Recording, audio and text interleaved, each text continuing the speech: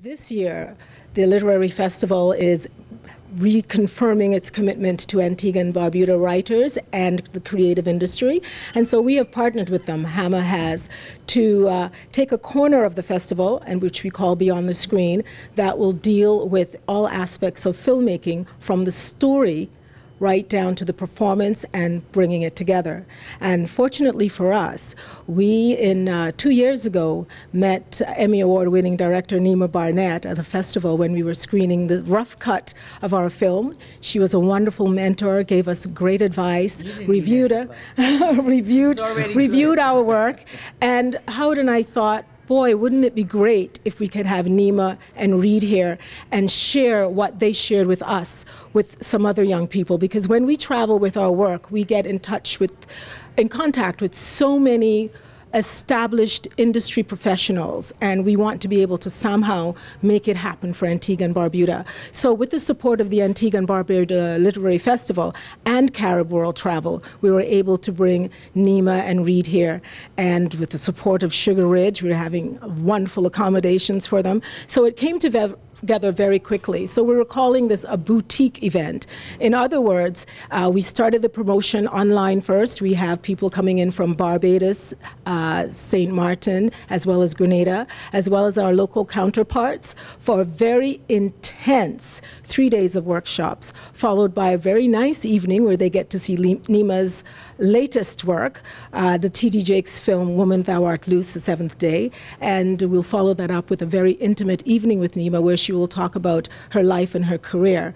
Because I think for some of you, go on and Google her, but Neema has won numerous awards for her work, and she's very well established in the industry. And as I mentioned to someone, while she's a Hollywood director and insider, she's also a champion for independent black filmmakers. And so we're really excited that she has given up her time. She actually flew from LA, then to New York, and then to Antigua, leaving behind a whole pile of work to be here. So we're eternally grateful to her, and to Reed, who's going to be conducting the digital filmmaking workshop, while Neema will be dealing with, from script to screen, how to get that story idea of yours, how to get your script to the screen, and in another workshop, intensive work for young actors, how to act for film, which is completely different from stage. So we're hoping that everyone will get involved in all the workshops and come out and enjoy the screening at Deluxe of her film and talk to them about the entire process.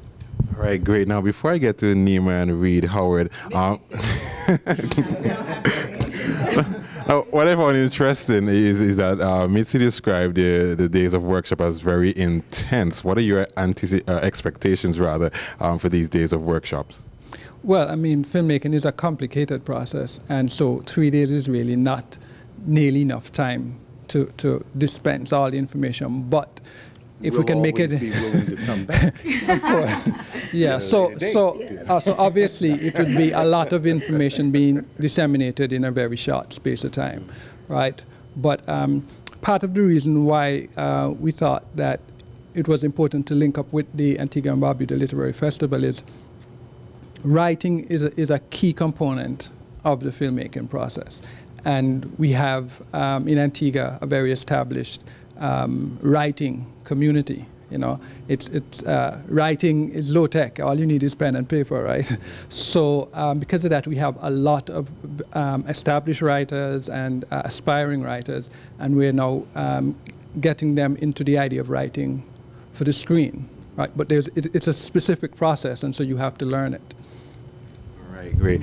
Now, what I'm going to do, I'm just going to give you an opportunity, Reed, to just introduce yourself to Antigua and Barbuda. And of course, it's your first time here in this beautiful island. Okay, Reed McCants, Reed R. McCants, which I like to call myself. I'm an actor, writer, producer, director, and filmmaker. Is that what? Yeah. My wife has to tell me that because sometimes I forget. I do it all the time, though. And been in the business. What am I? 30-year veteran of motion picture and television. Been in a lot of films, Project X, you know. Of course, a lot of Neema's films, she hires me. She's probably the only one that hires me now. The only one that can tolerate me, you know. You'll be able to see me in that wonderful film that we got. And we brought some surprises for you. And we also, with Neema and I teamed up with a wonderful project called Black History Mini Docs. 90 seconds, 90-second documentaries on the history of black people in the world, not specifically from America, the entire world, the whole entire black diaspora. And this is what we're doing. So we're proud of this. 90 seconds. What it is like cliff notes for the digital age. We teach young folks history, and about the time their attention spans will allow them to pay attention. But that's really the truth. So we're excited about that, right, Neema? Now, you've had a wealth of experience from stage to television to film. What are you hoping to bring to the folks who will be involved in these workshops that's unique? Well, what I'd like to bring is the shortcuts. There are shortcuts to everything. A lot of times, a lot of films, film schools and institutions all over the world you spend a lot of money, and they spend a lot of time in teaching you some things. And some people learn quickly, and some people learn take them a little bit longer. But I have really prided myself in figuring out ways to speed up the process of learning in both filmmaking and as well as acting. There's things that you can do that will create the same effect, especially when you're doing it in front of a camera, that would take somebody else, 5, 6, 7 years to master.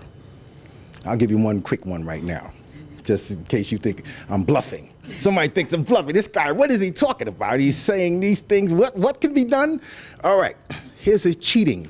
Here's a little cheat for if you're an actor and you're in an emotional scene and you have to cry. How do you cry?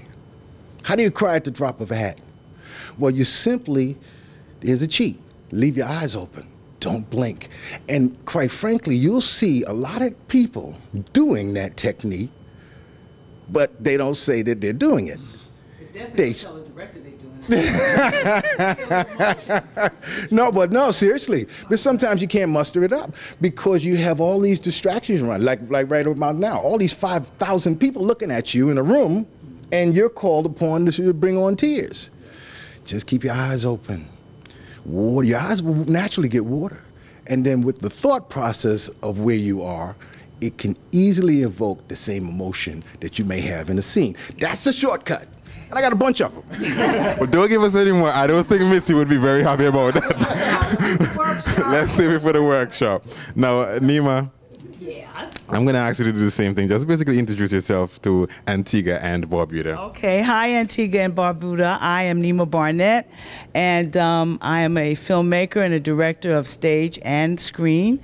First of all, we'd like to thank Carib World Travel for getting us here, and we'd like to thank the Antigua Literary Society for their involvement, and mainly we'd like to thank the two talented filmmakers who we fell in love with several years ago when we met them in Barbados, Mitzi and Howard and Hammer Films. When I saw The Sweetest Mango, I thought to myself, wow, what a beautiful island and what a beautiful film. And how beautiful the film was made really moved me. And when I got to meet Mitzi and Howard, I was like, I saw your movie, I saw your movie. And they were surprised. And then Howard was in the midst of making The Skin. And as soon as I saw it, I said, Howard, this is a hit. He was like, well, I'm working on it. It was so different and unique and interesting, and, interweaving the flavor of Antigua with, several generations, and it was edgy, and it was just fabulous. So when Mitzi spoke to me about coming down, I've been teaching film also. This is my 16th year teaching as a professor at UCLA, my 7th year at USC, and last year Spike called me in, in 2011, Spike Lee called me in, and I taught 2 years at NYU, on and off, because I'm a working director. So for me to come to Antigua and do a workshop with Mitzi and Howard and Reed, I'm very excited because I make films for my people, basically, and all the knowledge that I have, that's who I want to share it with. So coming out here and I'm a big fan of Caribbean books too, and fantasy stories from the Caribbean. So coming out here and reading all of the work that these writers are going to do, and being able to help them form their ideas into a screenplay is fabulous. You know, it's going to be a challenge, and a challenge I'm up for. And I think that this workshop, you know, one thing I can say, they'll get top-notch information because, you know, we've been doing it a long time. And we do it for the richest, the 3 richest film schools in the country. We definitely can, you know, come down here and share our information with the talented people in Antigua. So that's what I do, and you can Google me. I mean, you know, I'm just a measly director, you know. I'm not a star. But I'm also happy that, you know, Mitzi and Howard is screening my latest project called Woman Thou Art Loose on the 7th Day, starring Blair Underwood, Pam Grier, Sharon Leal, and Reed McCants. Yeah. And it's a Bishop Jakes, T.D. Jakes film, and we got an NAACP Image Award in January, nomination in January for Best Independent Feature.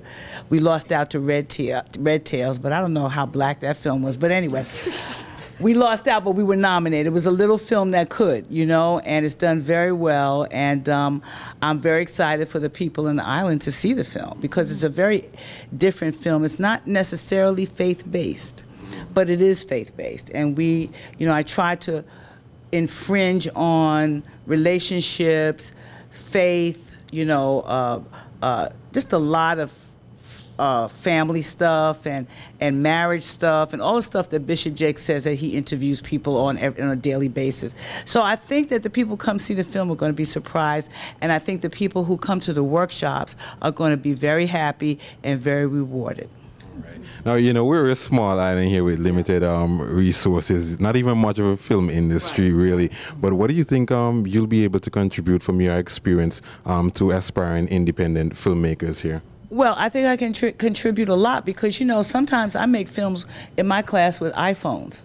I mean, you know, filmmaking is, like Howard said, it's a complicated process, but it's the process that you could do if you have a passion for it. You know, those of you who like construction work, you may like filmmaking. People think it's glamorous, but you know, I mean, after you screen your film and you're all dressed up, that may happen. But in the meantime, if you like construction work, you like filmmaking. The exciting part is that our people have so many stories to tell. Film is the strongest social and political tool we have. And so you don't need to, you can't be stopped, you know, by money in filmmaking. It's an expensive art form. And it's an expensive art form because it's a very powerful political art form. And so everyone can't get to it for a reason, you know what I mean? So what I do is I help people create their vision without worrying about having a lot of money. You know, to do the skin, that's a different level, you know. But if you want to start out, you can start out with a story, some iPhones, or a little old video camera, and some Final Cut Pro, and you can make a film.